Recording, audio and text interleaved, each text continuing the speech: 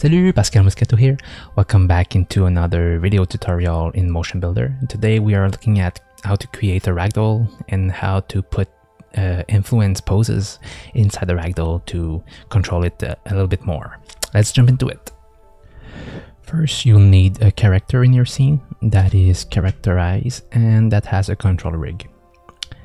Then we are going into the asset browser under the physical properties, and we want to drag this ragdoll here into the character.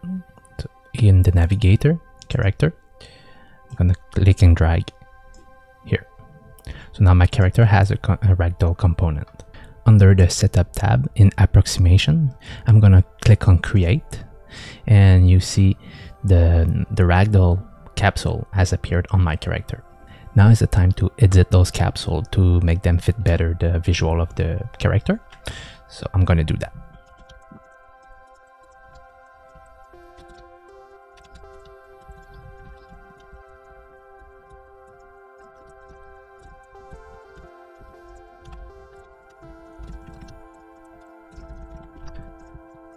And there you have it, your first ragdoll. Now to make it work, we will need to add a solver to the scene. So in solvers, click on physics solver, drag and drop into the scene. To make it work, you have to make this online and then click on live. And now the ragdoll has fallen to the ground. You can notice a little shaking here. We're gonna fix that. But first, let's stop this. So click on live to make it stop. Click on reset to start to make the character get into its default stance, and then click on online to disable, to put it offline. To fix the little problem of shaking we've just seen, I'm gonna increase the sample per frame, and in properties I'm gonna also increase the iteration per step to 128 and start again.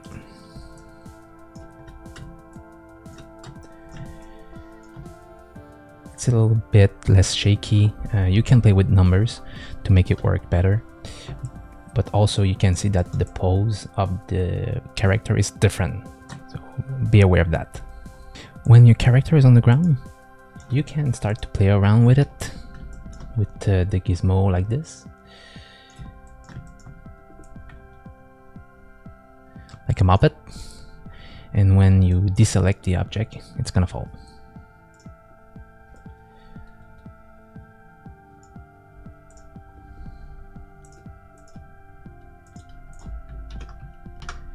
If you want to test your ragdoll, test the configuration, the setup you've just made, you can also create, for example, a cube.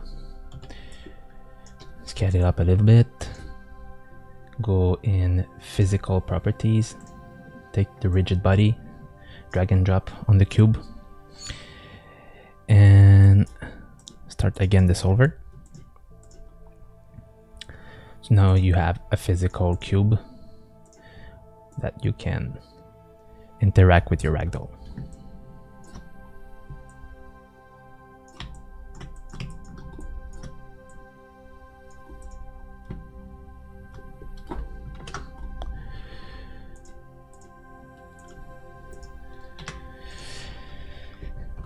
Now let's go see the properties of that ragdoll. In ragdoll, in the setup tab, the important thing to keep your eyes on is activation. So for example, you might want to start your animation passive and until, let's say, frame 30, and key that, and on frame 31 make the ragdoll active.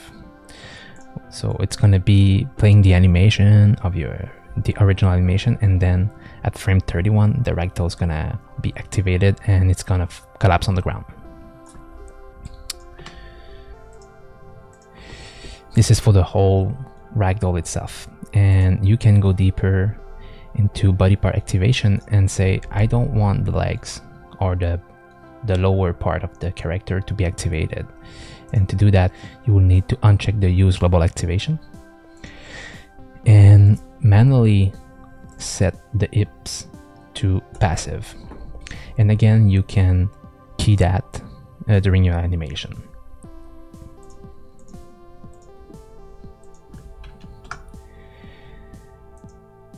And one other important setup is limit setup.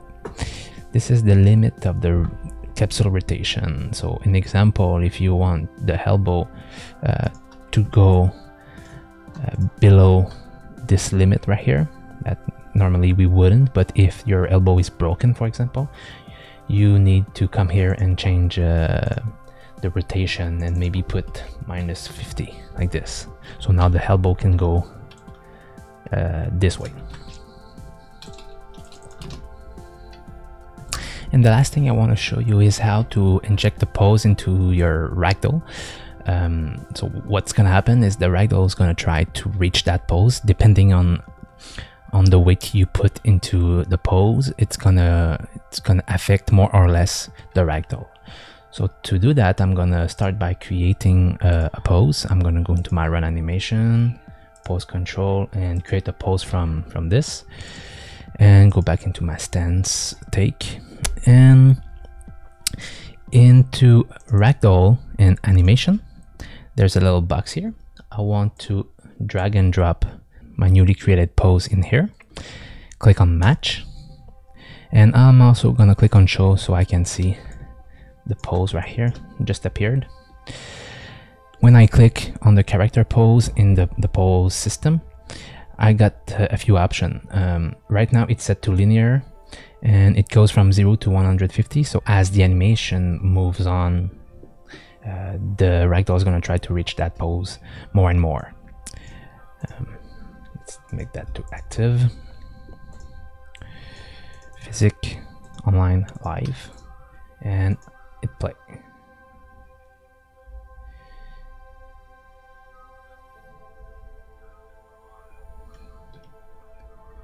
Another cool thing now is to change linear to custom. You see this little tab, custom weight, appear, and here you got the control over the influence, starting from 0 to 1. So this is the same result as the linear progression, going from frame 0 to 1 at frame 150. But you can use that and say, for example, I want 0.5 of influence for the whole thing. So now when you activate all of this and press play, it's a weird pose, but it tries at 50% to reach that pose. And let's change that just a little bit.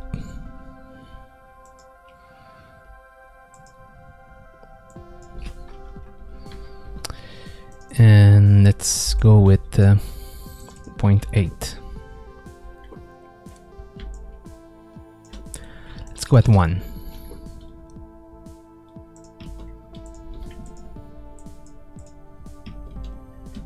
It's like a spring now. Let's say that at frame 75, I'm going to 0.5.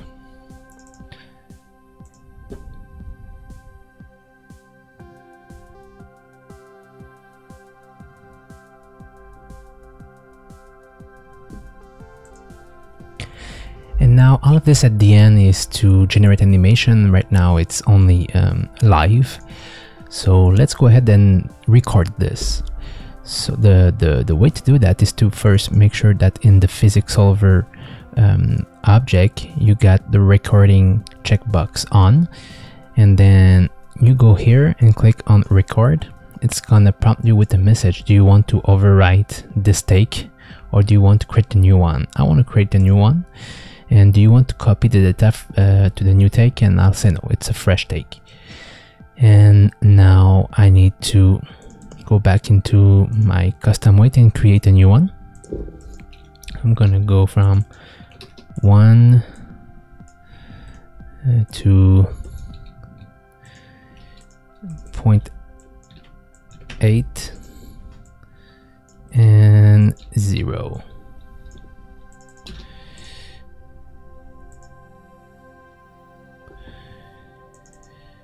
Let's reset this. Okay. So overwrite. Okay.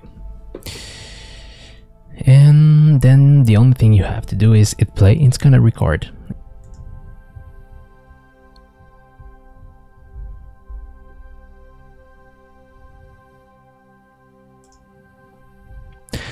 So you've noticed the timeline has stretched to 239.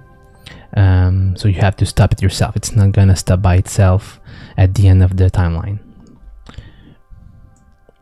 Then I'm turning this off, reset to start. Not really needed because now there's keyframe on my character, but it's a good practice to keep doing it. And then turning this offline. So here's my animation. Now it's recorded and I can do stuff with it.